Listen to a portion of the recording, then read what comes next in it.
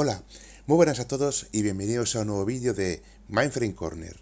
Bien, pues en este vídeo vamos a volver a la parte MVS 3.8J, concretamente a la distribución que está en internet, que es totalmente de uso legal y de uso libre y que todo es open source, llamado el Turnkey System TK5, en este caso el Update 3.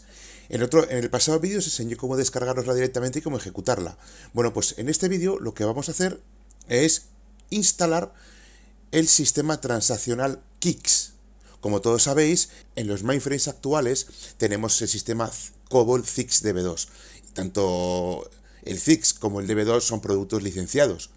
Y de hecho el CICS ya era licenciado en la época de los años 70 cuando salió la primera versión de CICS comercialmente para la instalación de sistemas transaccionales en máquinas de la época.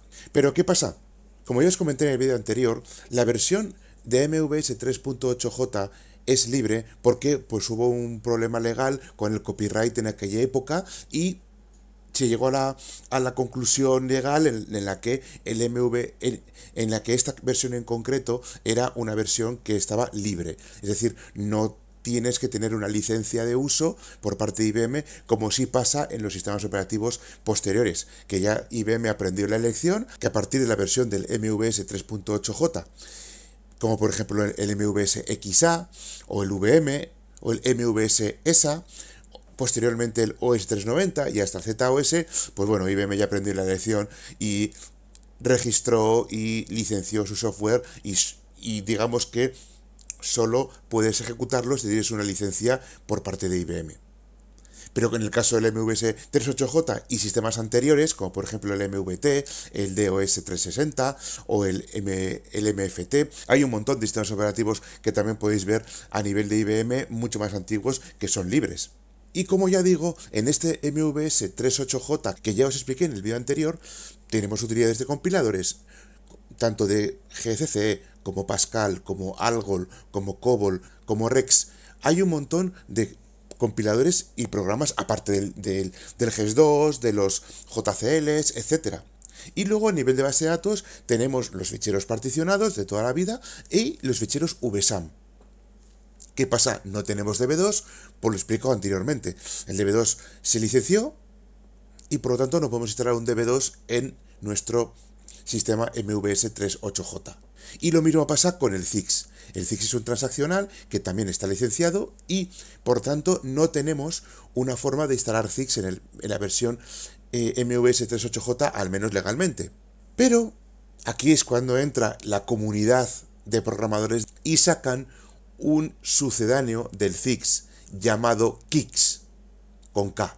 Así que en el vídeo de hoy lo que os voy a enseñar es cómo descargar el KICKS, cómo cargarlo en el sistema y cómo ejecutarlo. Y vais a ver además que es una gozada porque al final el entorno COBOL KICKS VSAM es perfectamente factible, como lo era en los sistemas operativos VSESA que ya os he enseñado en otros vídeos, que al final el VSESA es un CICS que está por encima y ataca ficheros VSAM. Ni siquiera tiene DB2 ese sistema.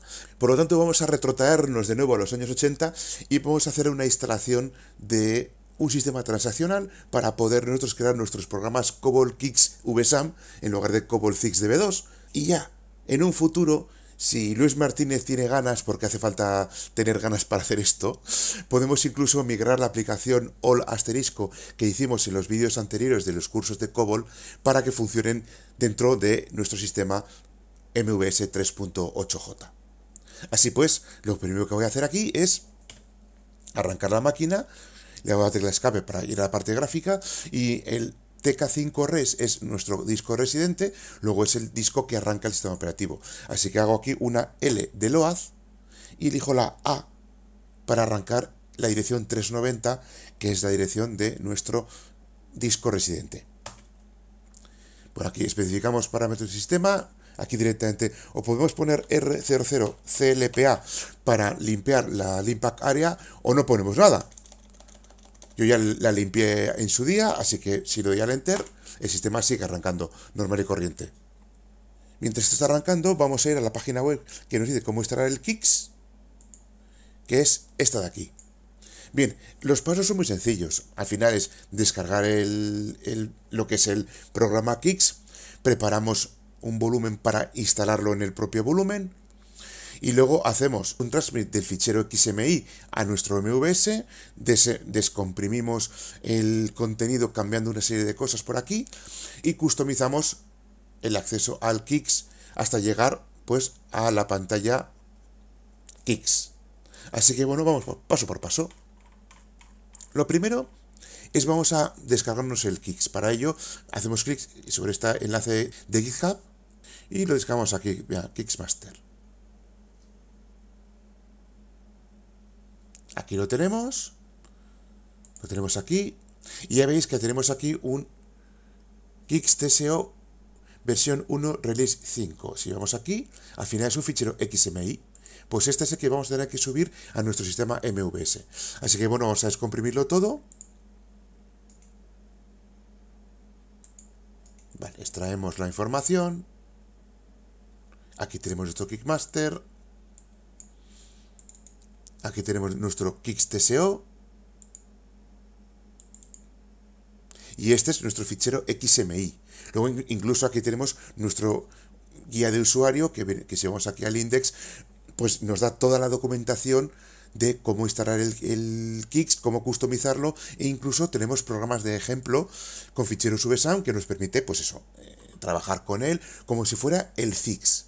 Bien, dicho esto, una vez realizada la descarga, vamos a preparar nuestro nuevo volumen donde vamos a alojar el futuro entorno KICKS.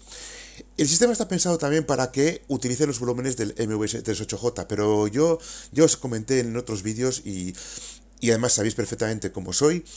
Yo prefiero que el KICKS tenga su propio volumen y el que venga por detrás que arree, y que los datos de usuario estén en un volumen, pero los datos de la aplicación estén en otro volumen totalmente diferenciados para que luego no hayan cristos. Así que bueno, lo que vamos a hacer aquí es irnos a la línea de comandos de Hércules y vamos a efectuar este comando que es el -init -a KICKS 0.3350 porque vamos a crear un disco del tamaño 3350 con el bolser 11111. Para eso abrimos un CMD, aquí lo tenemos, entonces de aquí nos vamos a MVS, aquí nos vamos a, creo que estaba en la carpeta. Vale, tenemos aquí la carpeta Hércules, pues está aquí dentro, CD Hércules. Bien, vamos a ver qué tenemos aquí. Vale, tenemos que ir a la parte de Windows, de 64 bits. Y aquí tenemos todos los comandos de Hércules que tenemos. Y uno de ellos está aquí arriba, que es el -init. Ya veis, está aquí -init. Entonces, si simplemente hago aquí un -init, vais a ver que pues te dice pues, el -init, opciones, fichero, tipo de dispositivo, el modelo, el bolser y el tamaño. Pero en este caso concreto, pues como tenemos aquí el comando, hacemos un -init -a que tenga cilindros alternos, llamado KICKS 0.3350, que es un disco 3350, y con el bolser 111111. Y Enter, ya nos ha creado el disco aquí en la misma carpeta. De hecho, si me voy ahora mismo a la carpeta, en la configuración, en la carpeta Hércules Windows 64, nos va a crear por aquí el KICKS. ¿Veis? Aquí está. Este es nuestro disquito. Claro, no lo vamos a dejar aquí. Vamos a añadirlo a la configuración DAS que tenemos en Hércules. Así que cojo, me corto este fichero y me lo dejo en DAS, donde está el resto de los discos. Así que lo pego aquí. Y ahí está. Lo siguiente que vamos a hacer, ahora que ya ha arrancado todo el sistema, tenemos aquí ya tenemos aquí la consola y aquí tenemos nuestro TSO. Vamos a entrar con el usuario ERC01. Además, yo tengo en la pantalla en 27% 32, me he acostumbrado a usarla así, que es una gozada, porque entra mucho más en la pantalla. Meto la contraseña.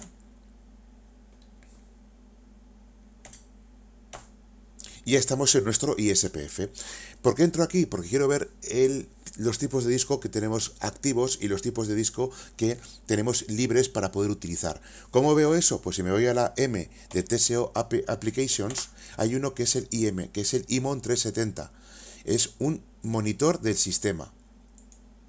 Entonces, si vamos al IMON, con la opción 3, venimos aquí a nuestro Interactive Monitoring Program for MVS 370.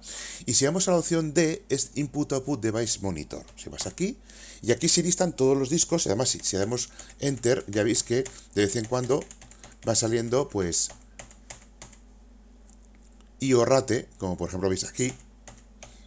Porque ahora mismo el sistema está en uso y los discos que están aquí son los discos que están publicados y pues tenemos el spool, tenemos los ficheros de paginación, etcétera.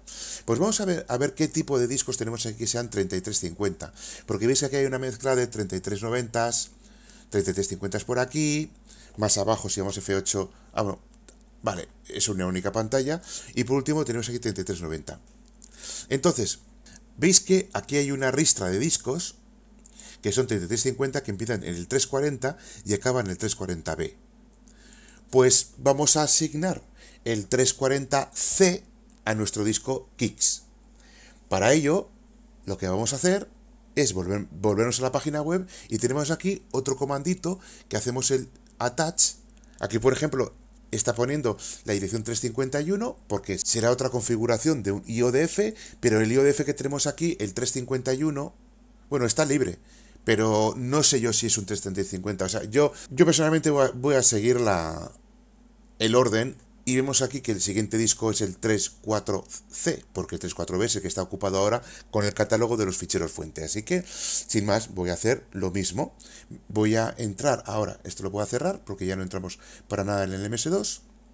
Y me voy al Hércules, y en el Hércules hay un comando que es el attach. Si volvemos aquí a la página web, y ahora pongo el Hércules, veis que tenemos attach 351 a 3350 dash KICKS 0 3350. Pues hacemos, esto lo que va a hacer es que de forma dinámica va a añadir el disco al sistema Hércules. Así que hacemos un attach del 34C, recordar que el siguiente es el 34C, porque aquí está el 34B ocupado, obviamente. Y vamos a poner KICKS 0.3350, perdonar, attach 34C, el tipo que es el 3350, ¿de dónde? De dash barra KICKS 3350. Bien, pues si damos al Enter, lo acaba de detectar, ya veis, CK Field modelo 3350 modelo 1, tiene 560 cilindros, 30 cabezas, etc. Si yo hago ahora aquí un display U, 340, podemos ver una lista de los dispositivos que tiene definidos Hércules. Así que vamos a comprobarlos. Bien, aquí está el 341, 342, un forward, 467, forward, 89AB, que es el último, forward. Veis que C, D, E y F están offline, pero también son del modelo 3350. Así que ya sabemos cómo está el tema. El Hércules sí podría ver el disco que acabamos de crear, 34C. Entonces, ¿qué es lo que vamos a hacer? Para que en el siguiente arranque ya coja siempre el disco por defecto, nos vamos de nuevo a la carpeta de MVS 38.j, el turnkey 5, y de aquí nos vamos a la configuración conf, y de aquí vamos a tk5cnf. Le vamos a usar el bloc de notas, y esto nos abre el bloc de notas, y aquí vamos a añadir, sabéis que tenemos configuraciones diversas, el disco 034C como 3350, que está en dash barra KICKS 0.3350. Ya con esto salvado, en el siguiente arranque del MVS 38J ya nos añadirá el disco por defecto. Así que una cosa hecha. Bien, ¿qué es lo que tenemos que hacer ahora?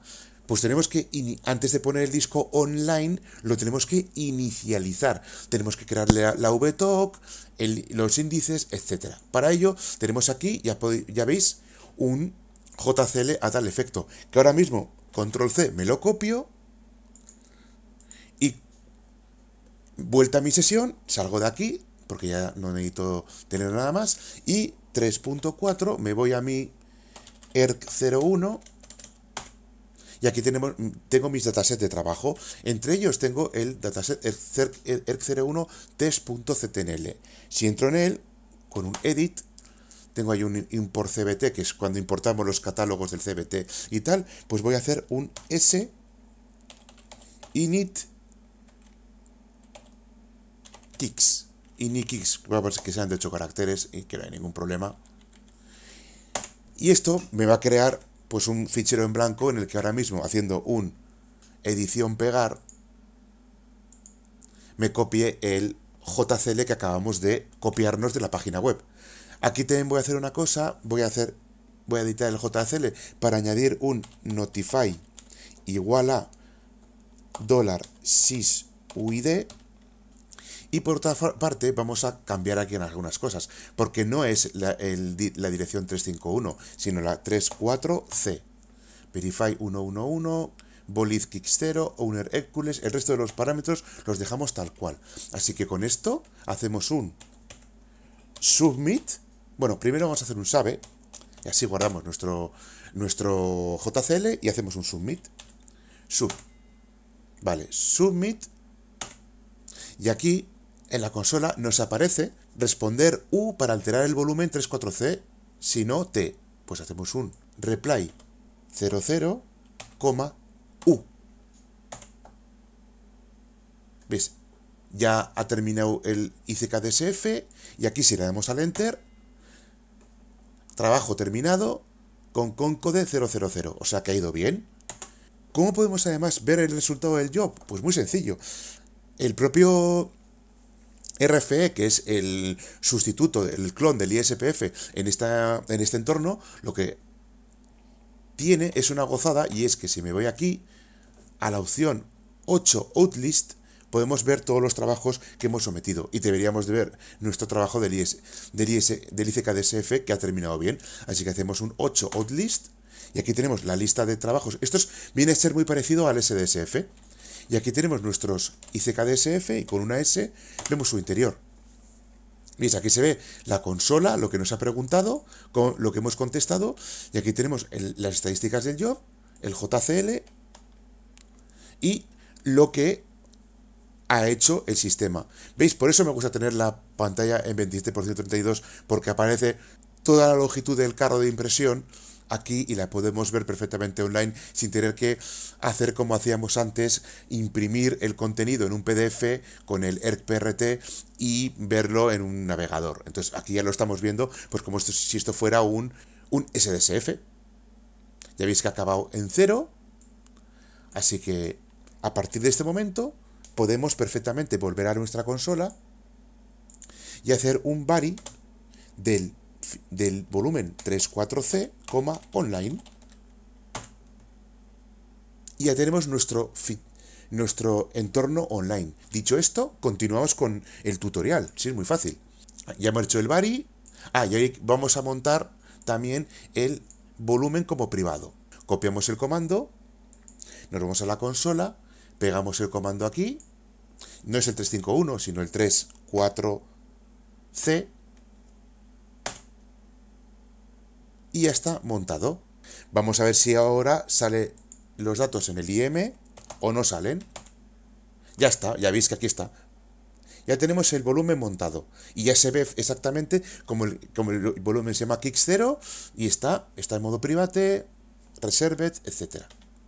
Bien, ya tenemos el disco libre para poder grabar la información en él. Para ello, de hecho, si hacemos un 3.4 y vamos al disco KICKS 0, te dice que no hay ningún dataset, está totalmente vacío. Así que bueno, seguimos el tutorial. Aquí nos está diciendo, bueno, aquí ya hemos editado nuestra configuración de Hércules para que el nuevo volumen Dust esté online siempre que arranquemos a partir de ahora el Hércules, y vamos a entrar en la sys1 parmlib a la bat lst00 para hacer que este comando de montaje privado sea permanente. Así que hacemos lo mismo. Nos vamos a nuestra consola y hacemos un 3.4, buscamos por sys1.parmlib, borrando esto de abajo. Aquí tenemos la parmlib de nuestro sistema operativo, entramos en ella con un browser y buscamos el batlist que está aquí. Lo editamos, bueno, aquí hay dos batlist. Aquí tenemos cbt, page y tal. Vamos a ver, igual es la batlist 01. Vale, aquí están todos los volúmenes. Entonces aquí añadimos otro con un insert y añadimos tal cual lo que nos aparece aquí.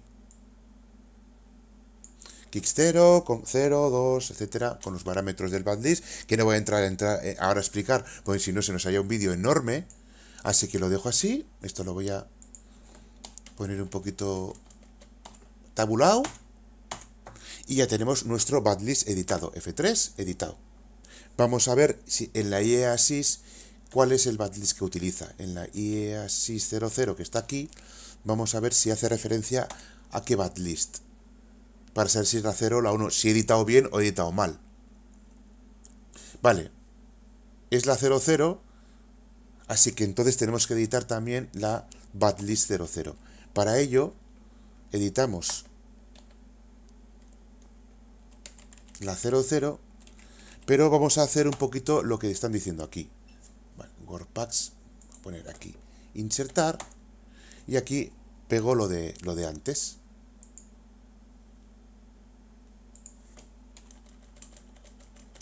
Y así que no haya ningún problema. Cierro y ya en el siguiente reinicio de MVS el volumen debería de montarse ya en modo privado y tal. No vamos a hacer un reinicio porque como todo esto es online, lo podemos hacer durante la marcha. ¿Cuál es lo siguiente que tenemos que hacer? O sea, vamos a crear un catálogo solo para todos los datos del CICS y los datos de usuario del CICS. Del KICKS en este caso. Así que nos copiamos esto, control C, y nos vamos a nuestro dataset. Vamos a buscar por ERC01. Aquí en nuestro ctnl editamos y hacemos un scat KICKS y pegamos. Edición, pegar. Aquí nos entra todo. Bien, no podemos ejecutarlo tal cual. Bueno, primero porque además quiero aquí poner coma notify siempre al @sysuid. Vosotros, no sé vosotros, pero yo me siento un poco desamparado si lanzo el job y luego no me dice si ha ido bien o mal y tengo que andar buscándole las salidas, así que prefiero hacerlo así. Bien, lo primero que tenemos que mirar aquí es que al definir el user catalog que se va a llamar ukix0 dentro del volumen KICKS0, hay que definirlo sobre el catálogo maestro. Pero claro, el catálogo maestro de esta distribución no se llama así. Entonces tenemos que mirar cómo se llama. ¿Cómo se llama? Pues bueno, vamos a hacer una cosa. Si yo aquí, con F2, parto la pantalla. Esto es como en el ISPF. Así que si yo ahora entro de nuevo en las TSO APPLs y me voy al 3, al monitor, hay un sitio por aquí abajo que te dice dónde están los catálogos. Y vamos a mirar. Y aquí en la opción B, BLDL and LPA Search Display nos tiene que aparecer los catálogos. Efectivamente, aquí tenemos, veis, aquí tenemos nuestro catálogo de maestro, que es sys1 mcat tk5, que está en el volumen tk5cat, y por otra parte tenemos dos catálogos de usuario, que es el ucat tso y el ucat tk5. Entonces vamos a copiarnos el mcat tk5 y con F9 volvemos aquí y quitamos esto de aquí y lo pegamos. TK5 y todo esto fuera. De igual forma, el alias también hay que definirlo en el catálogo maestro. Así que cogemos esto, pegamos aquí, TK5 y el resto fuera. Bien, pues ya tenemos UKICKS, KICKS, las pistas, tracks, creamos el catálogo asociado al catálogo maestro y definimos el alias KICKS para el catálogo maestro, para que así las búsquedas sean directamente hechas por catálogo. Así que salvamos y ejecutamos. Submitted y con code 0. Vale, como sabemos, con F2 hacemos un 3.8 y comprobamos que aquí nuestro IDCAMS, con un S, aquí tenemos nuestro proceso de alocación del catálogo y cómo ha terminado bien. Veis que se ha creado el catálogo usuario con 0, se ha creado el alias con 0, total, que todo el trabajo ha acabado en 0. Muy bien, pues estupendo. Vale, salimos de aquí, F3, y ya tenemos nuestro catálogo del KICKS creado. Siguiente paso. Vamos a subir el KICKS TSO al MVS. ¿Cómo lo hacemos? Pues hay varias maneras. Aquí hay una que lo hace por batch, pero vamos a hacerlo por terminal. Es muy sencillo, mira. Venimos aquí a nuestro terminal y yo me voy aquí a... Lo primero de todo, hay que irse a la opción de TSO. Es decir, a los comandos de TSO, a la opción 6. Y aquí sí nos hacemos acciones. Enviar archivos al sistema principal. No enviar archivo, pues examinamos y nos tenemos que ir aquí a descargas, KICKS Master y KICKS TSO V1R5 XMI.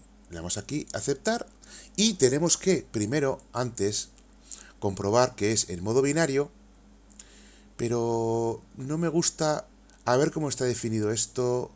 Vale, MVS, TSO, transferencia binaria. Vale, es que pone variable, no. Tiene que ser fijo con un blocaje de 80. Esto siempre. Cilindros, etc. Y así ya aceptar. Ah, bueno, vale. Entonces tengo que poner aquí uno nuevo que se llame binary 80. Para así diferenciarlo del binario normal y así no nos deje saber. Ya está. Entonces ahora aquí sí que le digo que lo suba como binario de 80. Esto es muy importante, porque si no, el fichero XMI se desbarajusta y no se puede subir. Así que, dicho esto, aquí vamos a decirle XMI bin, o sea, vamos a hacer kicks.xmi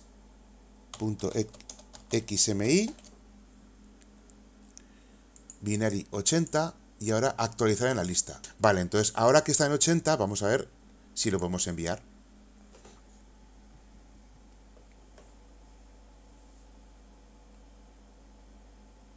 Recordar que para enviarlo siempre tenemos que estar en la pantalla del TSO Commands, si no fallaría, ¿eh?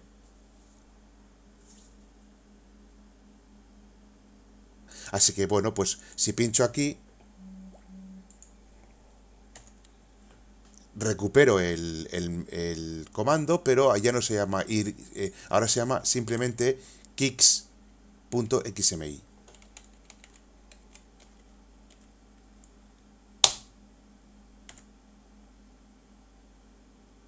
Vale, le damos al Enter.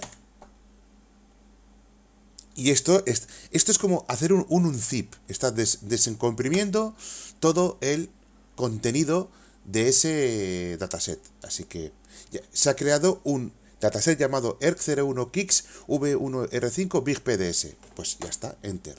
Vale, pues ahora vamos a comprobar que realmente está. Si hacemos aquí un Hércules, aquí tenemos el Big PDS.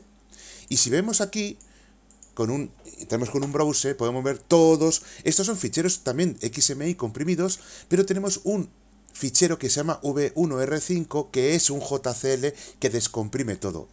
Pues siguiendo el manual, viste, 29 miembros, hay que editar el miembro V1R5M0 y hacer una serie de cambios, ¿vale? Entonces vamos a poner la pantalla un poquito más pequeña para poder tener bueno, no tan pequeña porque si no, no veis un carajo. Vale, entonces vamos a entrar primero aquí en V1R5 con un edit. Lo primero de todo, aquí poner lo mismo, aquí voy a añadir una línea adicional que ponga notify igual a sys UID. Y aquí una coma de continuación, porque si no, catacroc. Bien, dicho esto, aquí lo primero nos está diciendo, bueno, region, tal, nos está diciendo que tenemos que añadir aquí un 1 como número de accounting, pues lo añadimos, class C.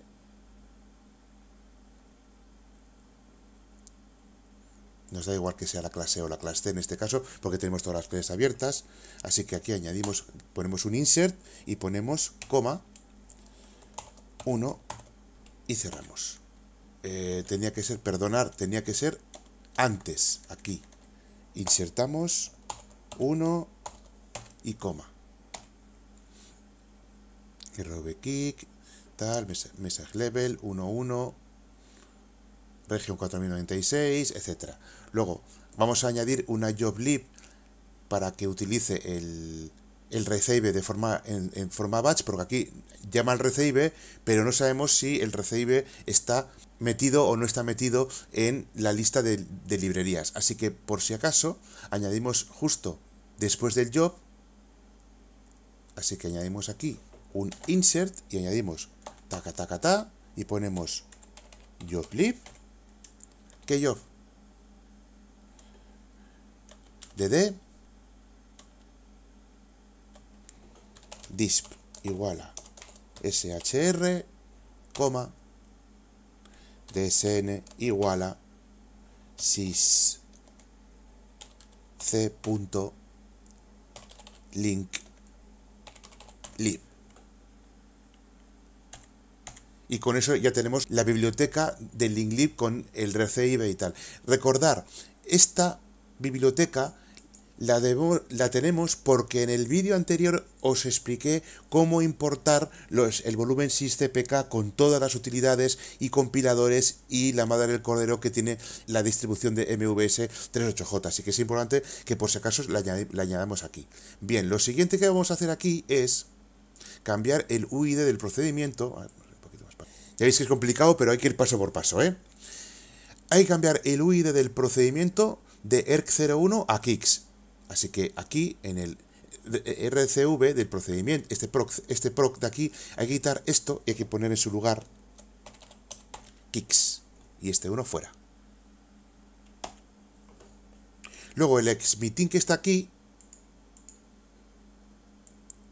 nos pide también cambiarlo y hay que poner KICKS.v1r5m0 y el big PD se lo dejamos tal cual porque así es como se llama. Así es como lo hemos llamado. Realmente se llama, así se llama. Así que vamos a quitar esto. Veis que aquí sale en azul porque no encuentra nada raro. Así que vamos a darle aquí un poco de cancha para poder pegarlo sin que se nos sobrescriba nada. Vale, ahora sí. Bien, si de repente ponemos el dataset y aparece en subrayado, es que lo ha encontrado, es que existe. Así que esto es una ayuda que, fijaos, el ISPF de la versión ZOS no tiene. Así que eso está muy bien. Vale, lo siguiente, después del exmitin, nos pide que hay que añadir el bol ser al sysut2, que está aquí. Ah, claro, porque aquí lo metería donde le diera la gana. Así que lo que vamos a hacer aquí es añadir, en lugar donde pone unit sysaldea, añadimos bol igual a ser igual a kicks 0. Y de esa forma, y ojo, siempre la coma, y de esa forma nos aseguramos que todo lo que descomprima se va a ir a nuestro volumen recién creado kicks 0. Si no, se iría a instalar en volúmenes públicos, en la pub 00 o donde fuera, cosa que no queremos. Así que una vez hecho esto, hacemos un save. Creo que no hay que tocar nada más. Dejarme que repase un poco esto. No, ya está. Esto ya lo hace todo él. Así que nada, hacemos un submit. Lo pongo en grande. Y enter. Submitido. Bueno, hemos tenido aquí algún problema. Ha hecho una vez. System 047. A ver qué es lo que ha pasado. Vamos a ver. algo nos hemos equivocado. Bien, aquí tenemos nuestra salida de KICKS. A ver qué es lo que está dando aquí. Vale, aquí está el trabajo.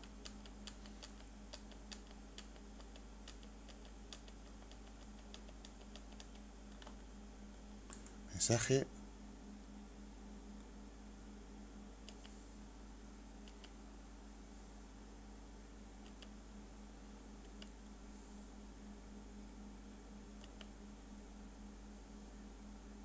No es ejecutado ninguna de estas. Y si le quito este job lib, ¿qué hará? Vale. Sub.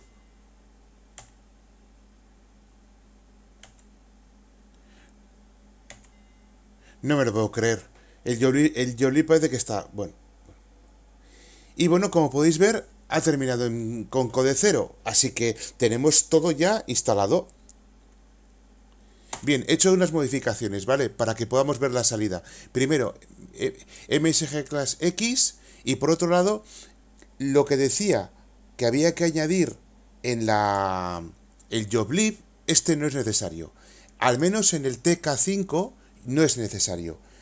Así que bueno, ya tenemos todo descomprimido. Por tanto, ahora si hacemos F3 aquí y F3 aquí, podemos perfectamente cargarnos con un delete esto y esto. Delete una información y delete una información. Todo borrado. Así que ya volvemos a dejar la máquina sin cosas por ahí sueltas. Pero si ahora hacemos un KICKS, veis que tenemos todo descomprimido en nuestro volumen KICKS 0, como era lo que queríamos hacer. Bueno, pues ya tenemos el germen del programa hecho. Pues continuamos con el tutorial. Aquí hay una CList que lo que hay que hacer es llamarla al... Aquí hay una CList que es en la que usamos la IKJ-ACCNT, que en este caso concreto nuestro MVS no tiene esa. ¿Cuál es la que tiene? Esta. ISP logon. Entonces tenemos que buscar la ISP logon y hacer dos cosas. Primero, comprobar que está en la sys1.proclip, y hay que hacer una serie de modificaciones para añadir el comando KICKS como otro comando más de TSO para que podamos lanzar el KICKS desde nuestro terminal. Para ello, lo que hacemos, editamos nuestra proclip, pero ojo, no es la IKJ-ACCNT. Tenemos que cambiar el parámetro dynamember a 64. Entonces, como nuestra proclip es la ISP logon, hacemos una búsqueda tan fácil como hacer un 3.4 de la sys1.proclip. Entramos en ella con un browser y buscamos nuestra ISP logon. Aquí está nuestro ISP logon. Y vamos a entrar con un edit y vamos a mirar... Ah, mira, ya está. Dynamember 64. Pues oye, este paso no lo tenemos que hacer. Está perfectamente realizado ya. Así que esto no hay que cambiarlo. Y con eso cambiado, que no hemos modificado nada, lo que tenemos que hacer es customizar el CICKS para nuestro usuario. Para ello, lo que vamos a hacer es usar el comando profile dentro de nuestro TSO. Para ello, salimos de aquí, que aquí no hay que tocar nada. Vamos al comando, al ready, y hacemos un profile, prefix, KICKS. ¿Por qué? Porque vamos, si lo escribo bien, mejor. Ahí está. Porque vamos a entrar con el usuario KICKS, que es el que tiene la customización de nuestro entorno KICKS. Así que vamos aquí al Enter. Ya está, ya estamos con el perfil KICKS. Y lo siguiente que tenemos que hacer es ejecutar una CList, que está aquí. Así que vamos a nuestra pantallita, lo ponemos un poquito más pequeño para que podamos copiar bien. Y hacemos una exec. Abrimos comilla, simple, KICKS.KICKSSys.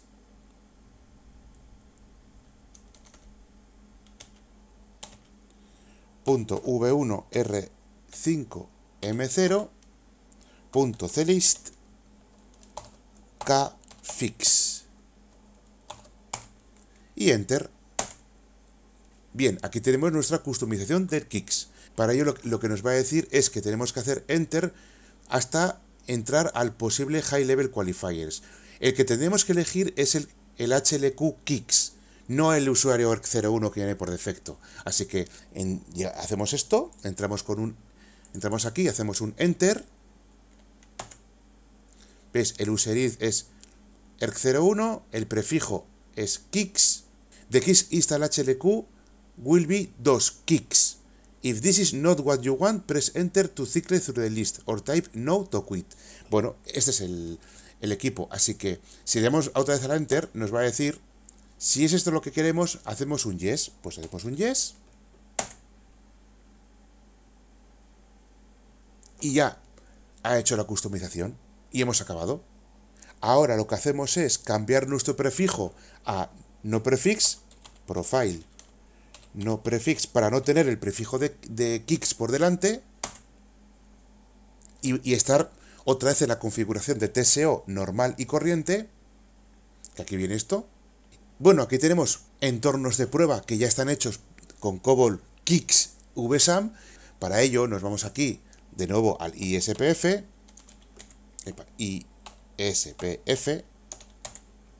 y aquí vamos al 3.4 y nos vamos a la parte de KICKS. Aquí tenemos todos nuestros datasets y hay que buscar uno que es kicks.kicks.v1r5m0 inslib.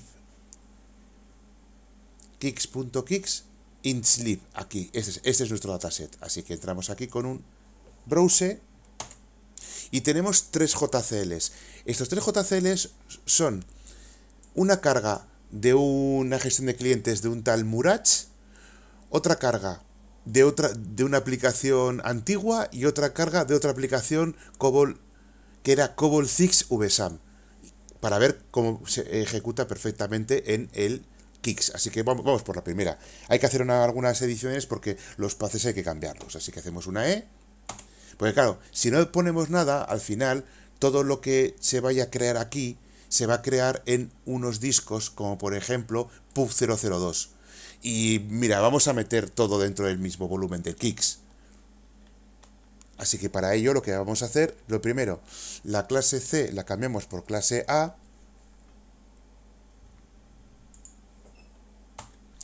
Mensaje class A lo cambiamos por la X. Aquí la región está bien, pero voy a añadir mi JCL, mi línea de JCL preferida, que es // notify igual a sysuid, para estar enterado de lo que pasa. Bien, entonces una vez hecho esto, también hay que añadir aquí un 1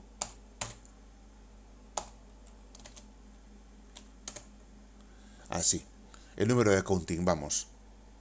Una vez hecho esto, ya nos vemos aquí, nos vamos a la parte de esto que borra, aquí va a crear aquí lo que va a hacer es crear un VSAM con los datos de los clientes, pero vamos a ponerlos en el volumen KICKS 0. Data index, aquí también vamos a poner KICKS 0 como volumen, correcto. Vamos a ver aquí que no se nos pase nada. Define cluster, KICKS 0. O hacemos un change de pub002 por KICKS 0 all. Me lo tiene que cambiar todo. ¿Veis? Ya me lo ha cambiado aquí.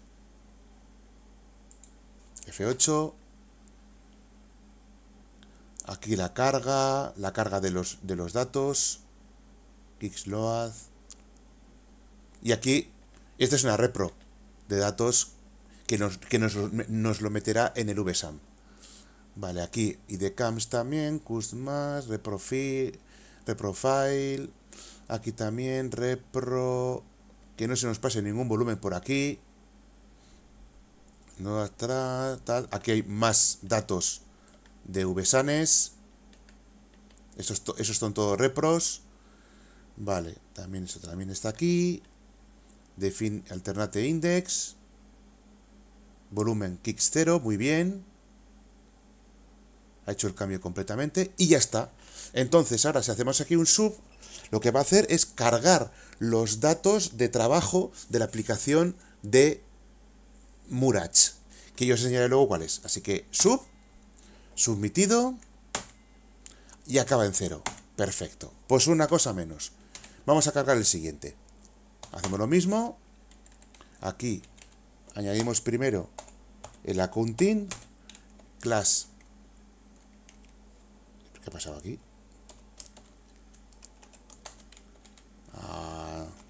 El signo no funciona, vale. Class A, message class X, message level tal. Y como es menester, y os lo recomiendo a todos, añadimos // notify igual a ampersand sysuid por si todo casca.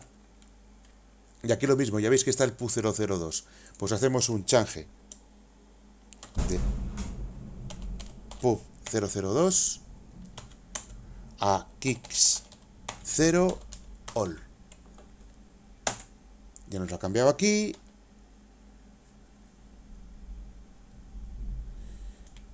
Y en ningún otro sitio más. Perfecto, pues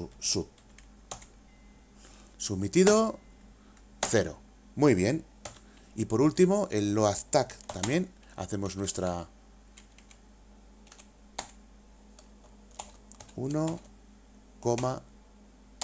class A, message class X para poder ver los textos en nuestro editor del spool. Y hacemos insertamos nuestra línea de notify igual a ampersand sysuid. Y ya está. Y aquí lo mismo, pub002, así que hacemos un change de pub002 por KICKS 0 all. Ahí está cambiado. Y hacemos un submitido y todo acaba en 0. Y si hacemos aquí un F3, y un F3 y un F3, ya hemos cargado todos los datos. Si vamos a nuestro outlist, podemos ver aquí los diferentes trabajos. Por ejemplo, el de Murach, que ha acabado aquí.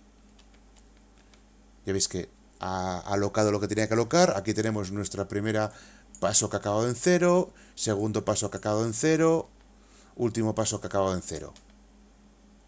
Y 0. Ya veis que está todo fetén. Con el resto, pues tres cuartos de lo mismo. Entramos aquí una S y vemos aquí que efectivamente el sistema ha acabado en 0. Y tenemos aquí el resumen de la ejecución, etcétera. La verdad es que da hasta casi más datos que el spool, que el SDSF de IBM, del ZOS. Así que la verdad es que la gente ha hecho un trabajo encomiable con la edición y la creación de estos editores. Que todo esto es open source, Recordad que todo esto es open source. Bien, pues una vez que ya hemos cargado todos los datasets de trabajo de prueba para que funcione el KICKS, pues vamos a lanzar el KICKS. Para ello, primero vamos a buscar por KICKS y hay que ir tenemos que ir al kicks.kicksys.v1r5m0.clist. Vamos a estar más abajo, KICKSys, aquí, clist. Y esta es la clist de arranque del CICS, que es KICKS. Así que lo que vamos a hacer es editarla, porque creo que hay que añadir alguna cosita por aquí que antes no estaba. En la línea 145, para ser más exactos, según el manual este que tenemos aquí en la web, dice que hay que alocar estos ficheros. Y hay que cambiar el kickid kicks.ver.skikload, hay que borrarlo. Así que agur benur. Ya nos quedamos con el tsoid, kicks versión esquiload y kickid, kicksys versión esquiload. Y ya está. Y con esto salvamos. Y ahora, si ya vamos al tso tal cual ready y hacemos un exec ¿de qué? De la clist kicks.v1r5m0 .clist y KICKS y cierro comillas. ¡Tachán! Ya tenemos nuestro entorno KICKS. Funciona. De hecho, si vamos al Enter, cambian los... para que veáis que el propio transaccional ya está cambiando los colores. Pues ya tenemos nuestro KICKS. Si ahora mismo hacemos un clear, que en el Personal Communications es la tecla pausa, podemos hacer, por ejemplo, cualquier cosa. Por ejemplo, el programa demo, que era Inc. 1, creo que se llama, que es el programa de Murach. Y aquí, efectivamente, nuestro customer number, que creo que empezaba por el 1000. Bueno, justo no está. No es este. 1001, que creo que si metemos el 4001, ahí está. Por ejemplo, si hacemos aquí F12 cancel, vamos a nuestro menú. Podemos display customer information, que era lo que estábamos viendo. Customer number, pues era el 40.000, que no existe, pero 40.001, sí. McDonald's Keith. Y si vamos a F12, podemos incluso mantener órdenes de trabajo. Aquí podemos incluso crear un usuario nuevo. Por ejemplo, voy a crear el usuario 100.000. Add new customer. Last name, pues voy a poner de los palotes. First name, Perico. Address, Avenida de la Paz, número 43. City, pues vamos a poner Bilbao. ¿Por qué? Porque Bilbao es la capital del mundo. Estado, Vizcaya. Zip code, 48001. Y Enter. Y ya hemos añadido un nuevo cliente. Por otra parte, si damos a F12, y podemos introducir órdenes de trabajo. Por ejemplo, a nuestro customer, que era 40.001, podemos poner el código de producto, pues yo que sé, por ejemplo, el 000001, cantidad 1, que es penny. Y ya hemos creado una orden de ejecución a ese cliente. Veis que esto es un CICS, realmente. Tal es el CICS que si yo ahora mismo voy aquí, Enter, si salgo aquí y le doy a pausa y hago un KEDF, que es el famoso CEDF, para debuguear el CICS, ya está. Y ahora si hago menú, creo que era, ahora eso, va a lanzar el menú con el mapset, memset, menú map, aquí el command execution complete, y aquí sale el área, la comaria, y aquí nos aparece el menú. Display customer information. Aquí ahora nos está debugueando, ves el XXX receive map. Hacemos la recepción del mapa. Va a lanzar el programa, el XCTL Program Cust Inc. 1, que a su vez tiene la comaria con esta información. Metemos los datos, por ejemplo, pues el mío, el 10.000. Enter. Veis que usa el receive, hace el include, ya veis aquí la comaria está, aquí está la comaria con los datos, lanza el XXX read file, va a leer el fichero cust+, que recordemos que es el fichero VSAM que contiene los clientes. Aquí en la comaria ha metido todos los datos del cliente, más datos del cliente, y hace el send map. Execución complete. Y aquí tenemos el mapa. Ya veis cómo se debuguea un KICKS, que es lo mismo que debuguear el CICS. Así que bueno, seguimos aquí con F3, aquí con F3, session ended, y hacemos un KEDF off para salir. ¿Cómo cerramos el KICKS? Pues KSSF, que era el CSSF logof del CICS, pues aquí es KSSF por el KICKS. KICKS shutting down y ready. Ya veis qué fácil, ya hemos instalado un CICS, un KICKS, más bien dicho, en nuestro entorno TSO. Bien, para hacerlo más rápido, para no tener que meter esa CList y ese path entero, lo que vamos a hacer es copiarnos esa CList y nos la vamos a meter en el sys1.cmdproc. Para ello, hacemos un ISPF 3, move copy desde el dataset. Vamos a copiar desde el dataset que tenía aquí copiado, control V, de KICKS, y recordar que hay que poner las comillas, porque si no va a poner por defecto ERC01 y por eso no lo encuentra. Hacemos aquí un copy. ¿A dónde? Pues al sys1.cmdproc. No es muy ortodoxo, porque lo suyo sería concatenar la librería de KICKS en nuestra sysproc, pero mira, va a ser más rápido así. Ya se ha copiado. Entonces, ahora mismo, ya simplemente con esto, si salgo, hago un logoff y vuelvo a entrar con ERC01 y password que hayas puesto,